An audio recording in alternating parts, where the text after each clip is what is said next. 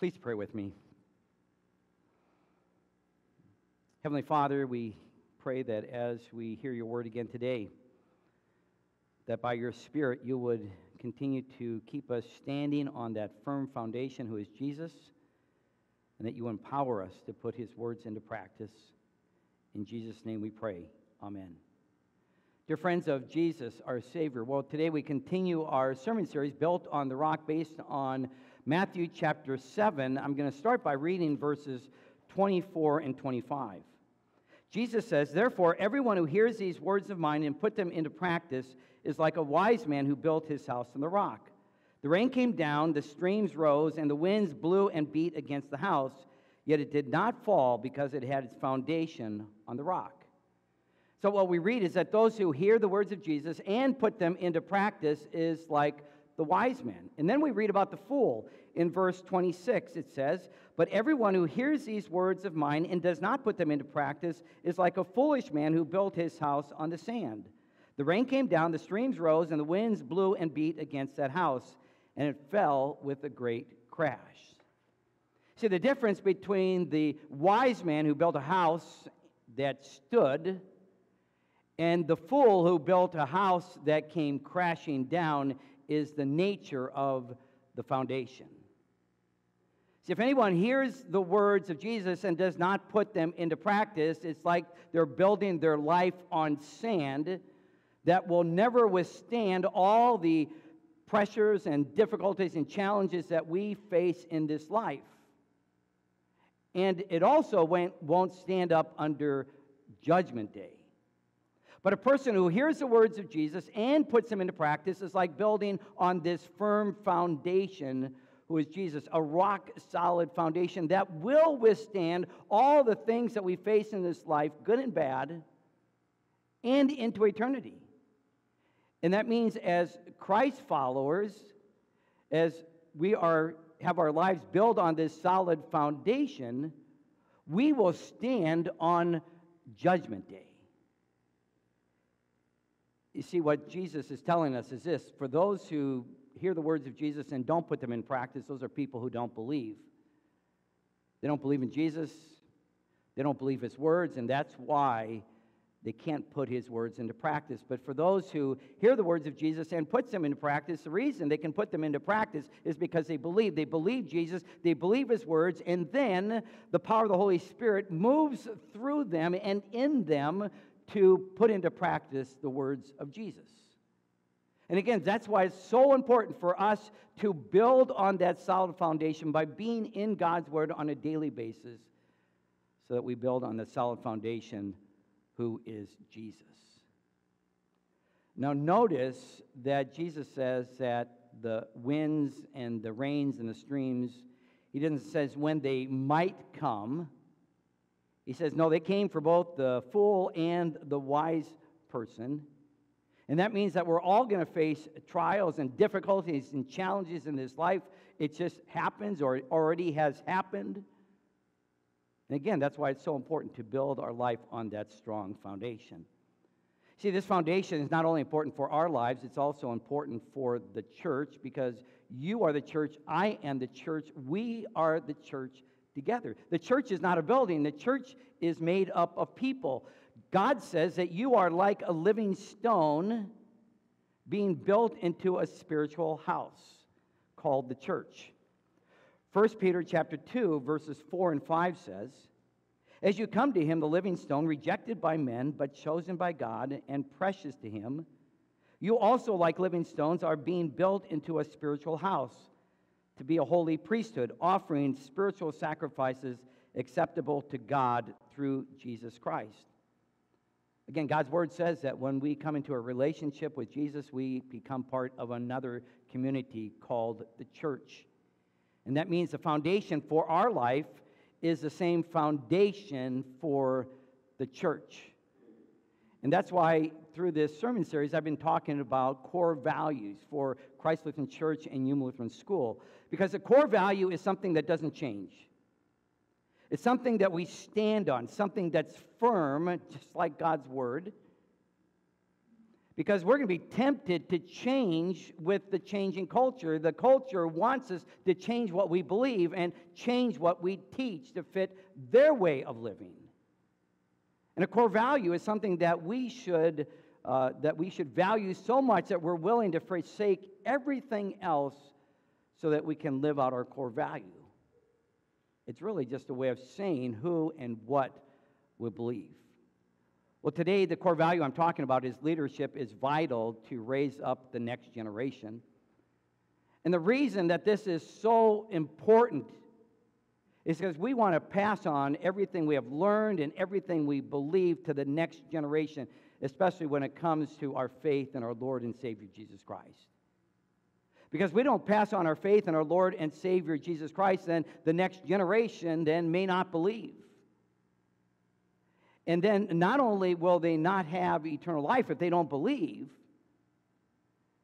then they also aren't going to put the words of Jesus into practice. People have said a lot of young people have left the church. You may have heard people say, I went into a church and I'm wondering, where are all the young people? And so I have to ask this question. Have the young people left the building, or have they left the church? See the difference? Because one says they have left the local congregation. If they're not in the local congregation, it means that they've left the local congregation. Maybe they went to a different congregation. Maybe they're not attending church at all, but they still believe.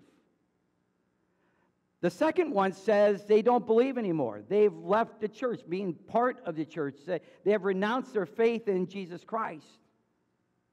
And while I know that has happened in some people's lives, I truly believe with all of my heart that for most people who have been brought up in the faith, they haven't left the church. They haven't renounced their faith. They've left the congregation.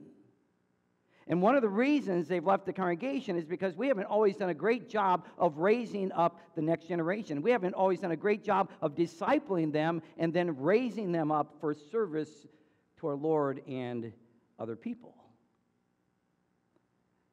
Because I do believe that young people do want to serve and they do want to make a difference, because sometimes people say they don't want to, but they do.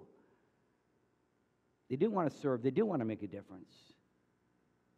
But again, the reason that many people have left is because, again, we haven't always done a great job discipling them, and then we haven't then used them and equipped them to use their gifts and abilities and their talents and their passions to serve our Lord and others.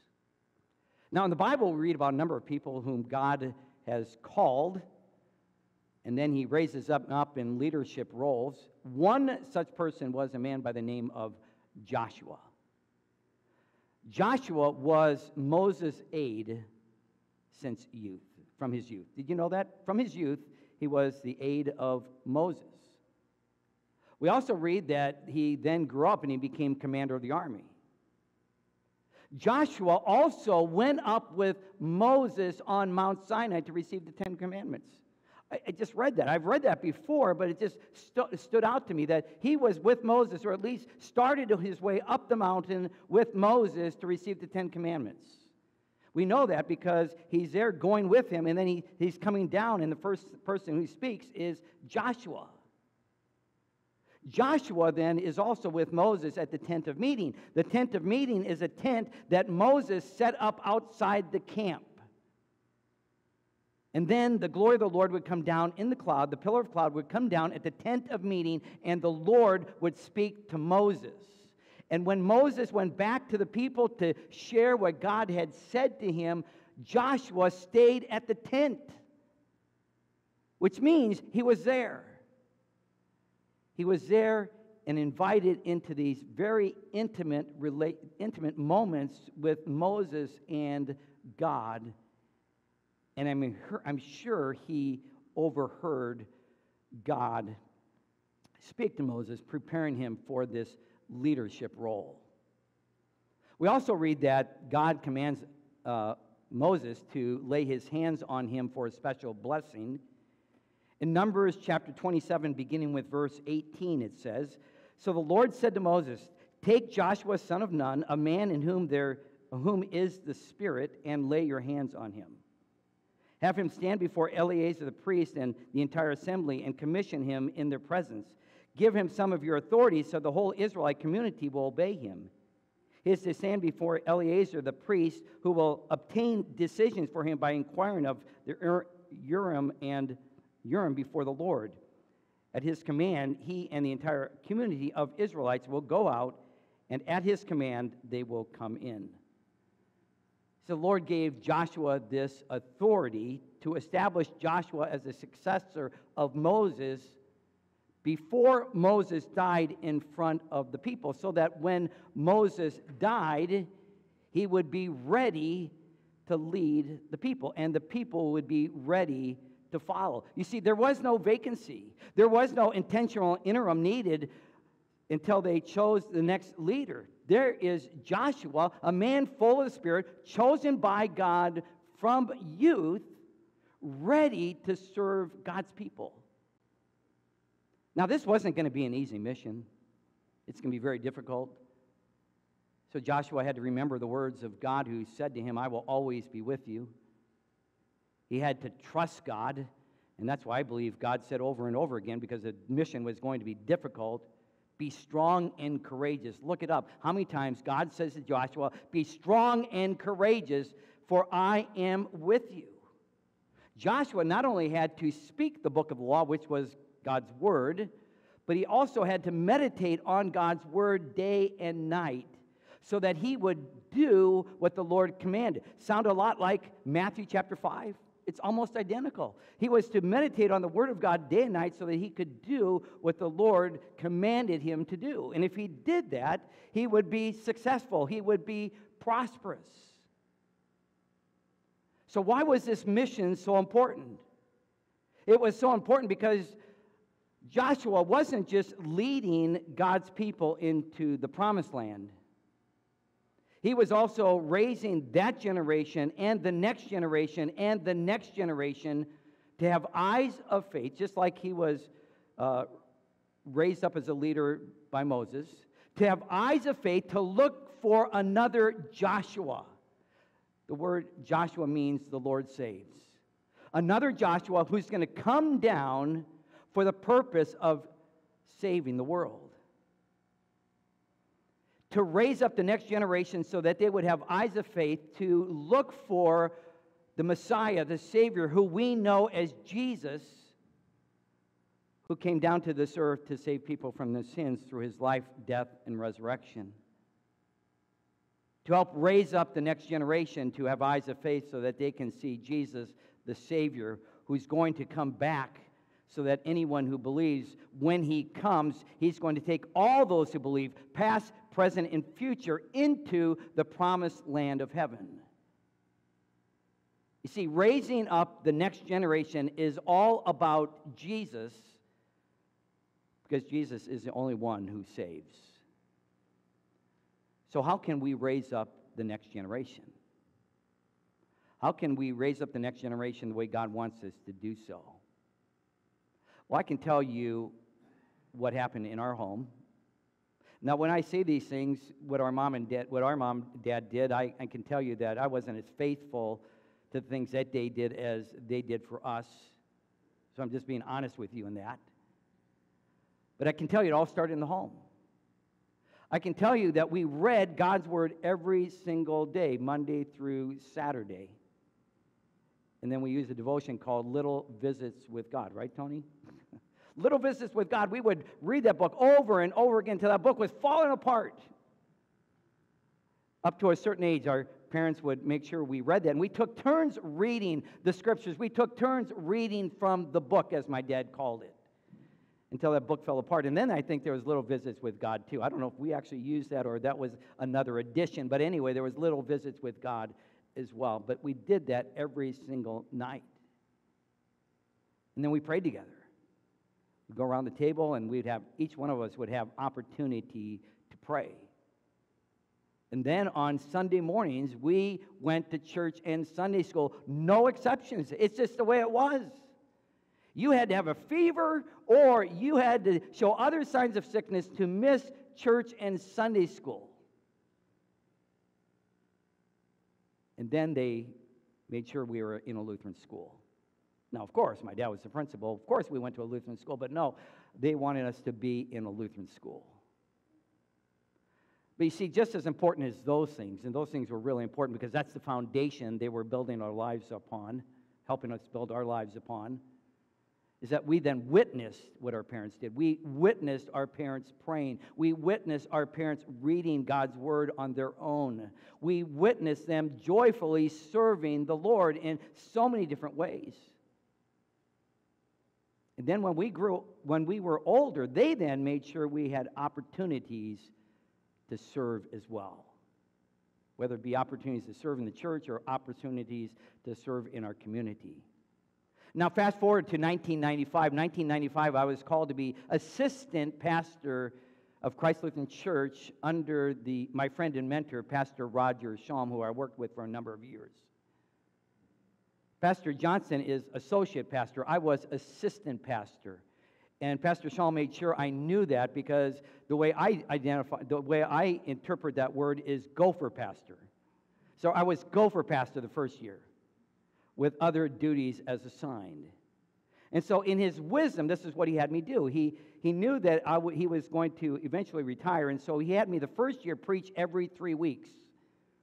And then he gave me other duties as assigned. The second year, he had me preach every other week, and then he gave me more responsibilities and more duties. The third year, he says, "It's all yours. I'm done. I'm retiring." And he did.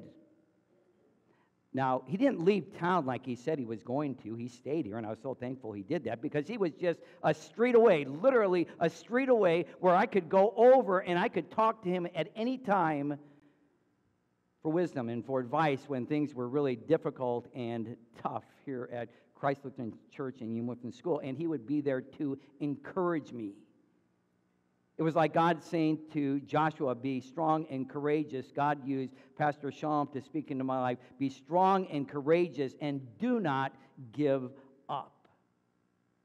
And then in between growing up and Christ Lutheran Church and Lutheran School, God placed so many other mentors in my life that prepared me for leadership and prepared me to serve in this place. So again, how do we raise up the next generation? It all starts in the home. And so if you are the head of the house, whoever it is, whoever the head of the house, it has to begin with that person. Now, I said before, unfortunately, there are families that have given this responsibility over to the church. They want the church to do this for them through Lutheran School or through Worship Kids Style or through summer camp or through youth ministry activities. But see, we're here to help, but we don't have the influence that you as parents and grandparents have on your children. And so whoever the head of the house is, they have to take the responsibility for this to begin in the home. And if you as a dad or a father aren't the head of the house, let me encourage you to take back that responsibility that God has given you to lead. To begin with by praying and by reading the scriptures, just as Joshua was told by God to read and meditate on them day and night, and then to serve. I read statistics that it says that women are more spiritual than men. And that's unfortunately because we should be equally spiritual, right? We should all be in the Word of God. We should all be in prayer. And so it's important that all of us, that we're spiritual and that we are in the Word of God and in prayer. Because then as we then raise up our children, as we raise up our families, they then will be on that rock-solid foundation. And then we can serve. Because when you do those things, the things that I just mentioned, your kids and grandchildren are watching, and then maybe they're more likely to do those things. But most importantly is to teach God's Word, to read God's Word to your children and grandchildren. So they're built on this, again, this solid foundation.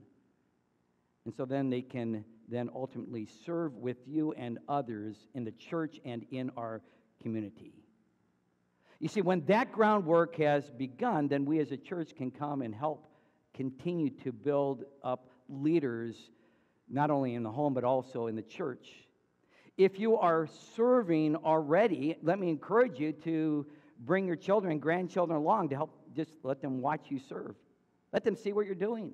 They don't have to do anything. They can just watch and see what you're doing. Learn from you. If you are serving already, you know somebody who would do well in that leadership, in that serving role as an adult, invite them to just come and watch, come and see. See what you're doing. Then afterwards, have coffee with them, have lunch with them, and talk about what they saw, talk about what you did. Maybe God is going to use you as a mentor, just as Pastor Sean was a mentor to me, where you invite someone to come and watch. You then give them a little more, you give them something to do, you give them a little more responsibility and a little bit more and a little bit more until they are serving on their own. You see, this model can work in any serve opportunity. In fact, it needs to work in every serve opportunity so that we continue to raise up the next generation. Because if we teach the next generation God's word and then prayerfully and intentionally model and mentor them for service to our Lord and others, we are doing what the Lord Jesus has told us to do. We will raise up the next generation for people to be on that solid foundation who is Jesus, who then will serve our Lord and others. To God be the glory. Amen. Please pray with me. Heavenly Father, we do thank you that you have given us many examples of people that you have raised up to be leaders in your church. And Lord, we pray that you would forgive us for the times that we haven't been faithful as we should, either in our own homes or in our church, to raise up the next generation. Lord, we pray for your Spirit to empower us to continue to teach in our homes and in our church the good news of Jesus so that our children and their children will know you and have life in your name. And we pray that we would then use their gifts and abilities to serve you and others in your church and in our community. Lord, help us to raise up the next generation for you.